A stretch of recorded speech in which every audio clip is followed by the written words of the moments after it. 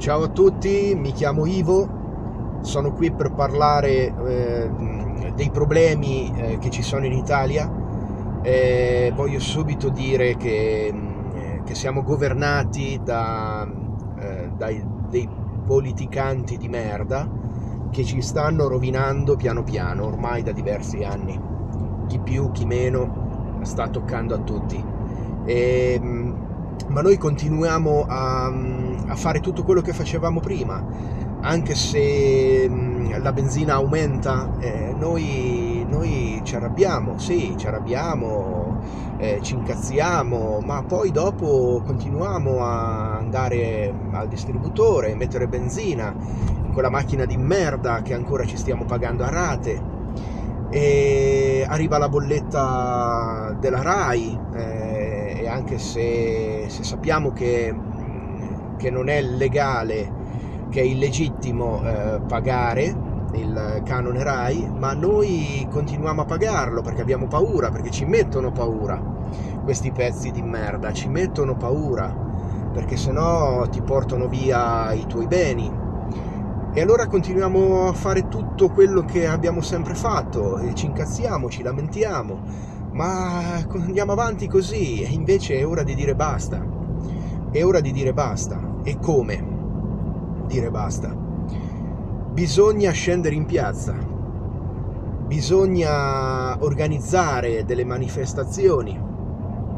Chi le organizza sicuramente la prima volta avrà poca gente, perché la gente dice: ma vado o non vado, ci sarà gente, non ci sarà gente, ma poi piano piano c'è la seconda, la terza volta, la quarta manifestazione, la quinta manifestazione, ci sarà sempre più gente, e dobbiamo fare questo dobbiamo fare così, dobbiamo per qualche giorno non andare a lavorare, non prendere la macchina, non fare benzina, e incominciare a non pagare, perché c'è già chi lo fa, che non paga determinate cose, però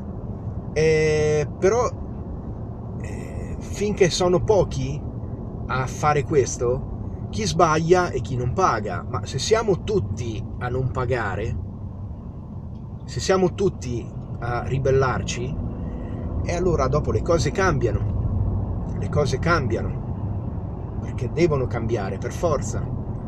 Ma se c'è un 10, un 20, un 30% che come me si vuole ribellare, come me desidera non andare a fare benzina o non pagare le cose che non è giusto pagare, ma se siamo in pochi a chi sbaglia siamo noi, siamo solo noi chi sbaglia, chi non paga.